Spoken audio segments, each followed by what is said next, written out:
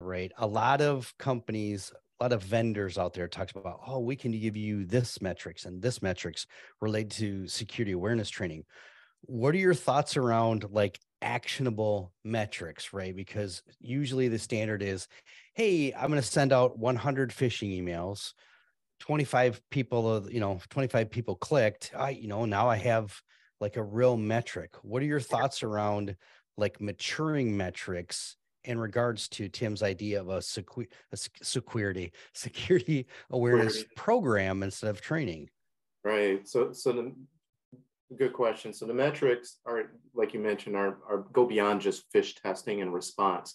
It gets more into a risk-based approach as far as where the risk and where the as far as the human factor is concerned, where the risks are in specific departments or areas. So, for instance, finance or human resources or intellectual property.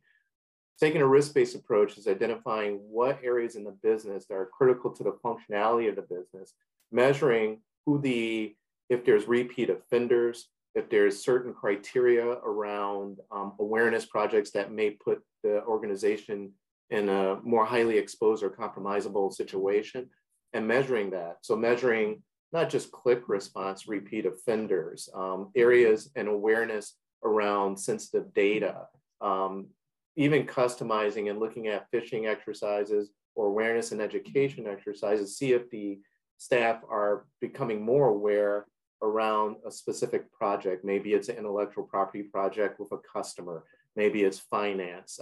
Maybe it's the process of wire transfer, ACH payments around creating knowledge around that for the staff to see how they're improving in knowledge and awareness and getting them involved.